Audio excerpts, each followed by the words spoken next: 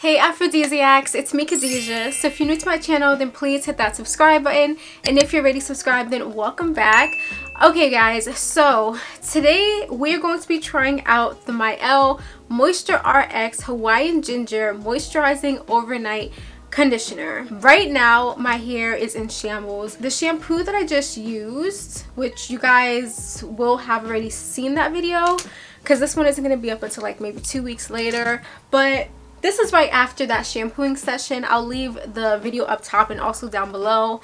It was not a good experience. If you guys saw the video, you already know. So I need to pretty much rescue my hair at this point, and I'm hoping that this deep conditioner is going to provide my hair with both moisture and slip, because that's what my hair is going to need. So I picked this up during Black Friday. Everything was $5, so the sale was excellent. So the ingredients, I'm seeing avocado oil, shea butter, olive oil, grapeseed oil, coconut oil, sesame oil. So this is supposed to be like a moisturizing deep conditioner. It actually suggests that you leave this in your hair overnight, but I'm not gonna do that. I have high porosity hair. If you're new to my channel, welcome. I have high porosity hair and my hair is very prone to moisture overload, so I typically leave my deep conditioners in for 15 minutes and that's sufficient enough. I'm ready to deep condition, you guys. Pray for me in the comments. Put the prayer hands in the comments because I'm really hoping that this deep conditioner works for me and like performs miracles on my hair.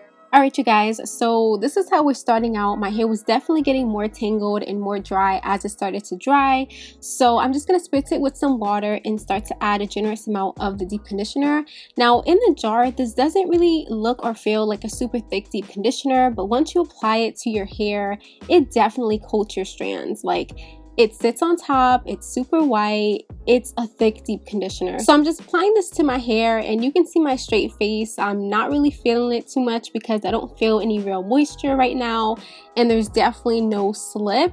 So I'm just gonna continue to apply this, and it's just applying like lotion, very thick and not really penetrating, but I'm still being optimistic because we haven't deep conditioned with heat, and of course this can turn around and be a fantastic deep conditioner after applying heat. So I'm just two-strand twisting my hair. I didn't even bother finger detangling before heat because I really couldn't because it was so thick.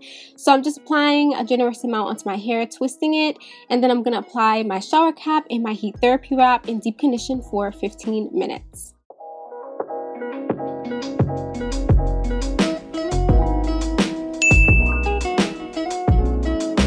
Alright, so this is my hair right after deep conditioning with heat, and you can kind of see that it penetrated a little bit like in the roots and towards the middle of my hair shaft, but at the ends it's still very white. The product didn't really absorb too much, and also as I'm trying to finger detangle, it's really difficult. My back section is usually the easiest to finger detangle, but I was still struggling here and it wasn't as easy as it is with other deep conditioners. And you can see this middle section, my cuticles are really raised and crazy, very tangled, and there was just no way that I was gonna get through this section with this deep conditioner. I did try, I took my time, but it was very difficult, and so what I ended up doing was just rinsing the deep conditioner out without fully finger detangling, and this is my hair after rinsing out the deep conditioner. It looks pretty good, but stay tuned to hear my final thoughts. Okay guys, I'm back from rinsing out the Mielle Overnight